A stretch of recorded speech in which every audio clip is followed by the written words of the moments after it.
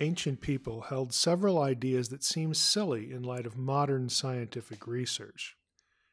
The human authors God inspired to write the Bible were no different than any other ancient people. As a result, antiquated ideas about the natural world show up in their writings.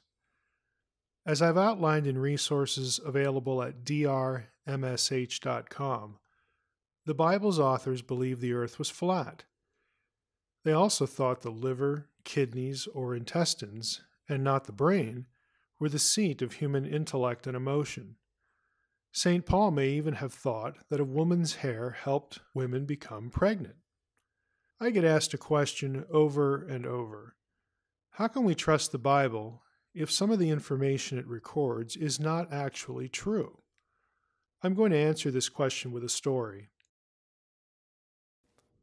One day Joe was sitting on a park bench when he saw Pastor Bill and his 5-year-old daughter Mandy going for a stroll.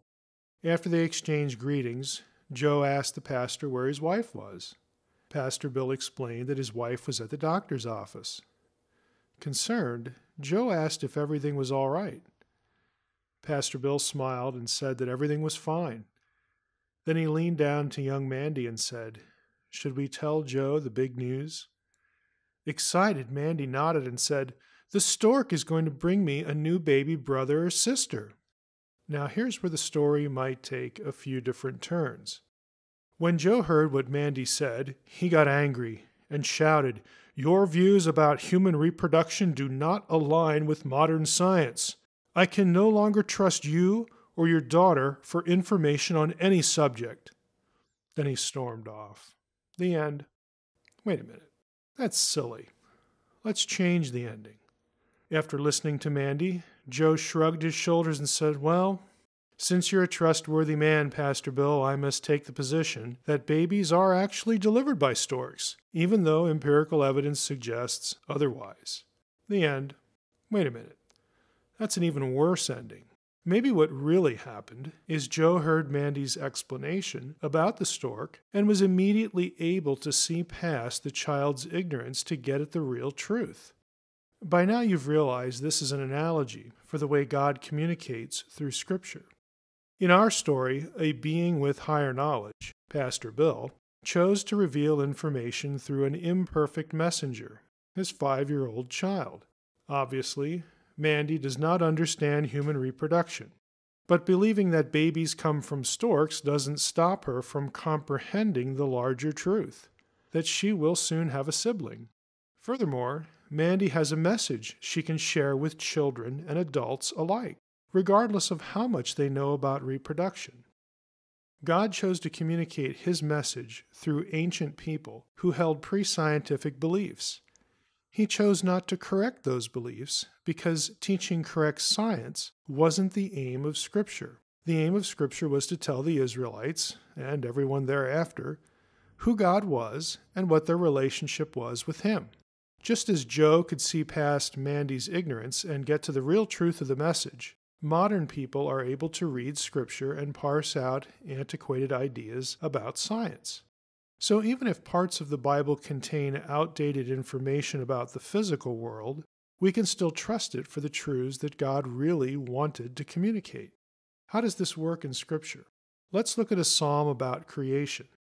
The Holy Spirit wanted everyone to know that Yahweh, the God of Israel, created the world, so He inspired a psalmist to communicate that idea. Since the psalmist was an ancient person, he thought the earth was flat and that it sat upon physical foundations. So when he wrote about creation, it ended up like this. He established the earth upon its foundations, so that it will not totter forever and ever. The psalmist accomplished what the Holy Spirit wanted. He accredited creation to Yahweh in a way his contemporaries would understand. It would have been pointless for God to explain to the psalmist that the world is actually a sphere floating in the void of space. Even if the psalmist could grasp the idea, it would have meant nothing to his ancient audience. They didn't know what outer space was. When modern people read this psalm, they can immediately see past the pre-scientific notions and still understand the message. There's probably still a lingering question. A human father letting his daughter believe in storks is one thing. But aren't the stakes higher when God lets people believe untruthful things? Doesn't that make God a liar? The first thing to realize is that God wasn't the one who told people to believe unscientific things. God didn't tell people the world was flat, or that rain came through portals in the sky, or that their liver, kidneys, or intestines were the seat of human intellect and emotions.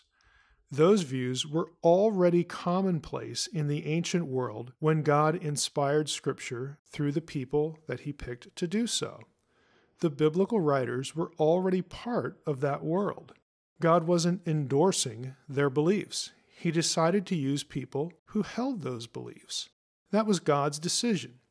He didn't mind because He knew the ancient writers could make the points He wanted them to make in their own way. God was fine with the people He chose. He knew what He was getting. God chose to leave ancient people in their ignorance concerning the natural world because He had bigger goals to accomplish. Teaching science was never the aim of Scripture. The aim was communicating spiritual realities that endure forever and transcend science.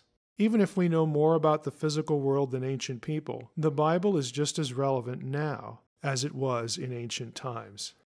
For more information on this topic and many others, visit drmsh.com or thedivinecounsel.com.